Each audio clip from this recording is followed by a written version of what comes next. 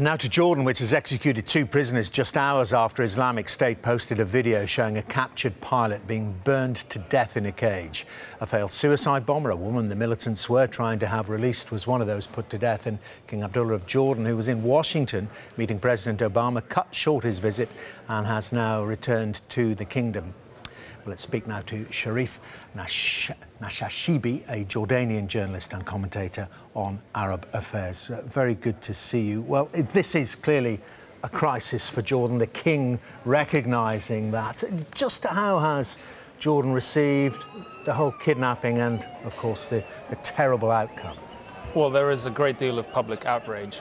I think ISIS now has papered over differences among Jordanians about whether Jordan should be involved in the US coalition against ISIS. So there is a great deal of public outrage. The government has said that it will respond with an earth-shattering response. So I think it is likely to have to heed public calls for revenge. And that's in terms of those 2 immediate executions. I mean, what's your estimate on that? Will that make things better or worse?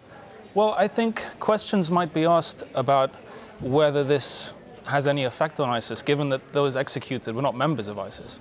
And also whether, because they were members of Al-Qaeda, whether that might spur Al-Qaeda to seek revenge for these executions.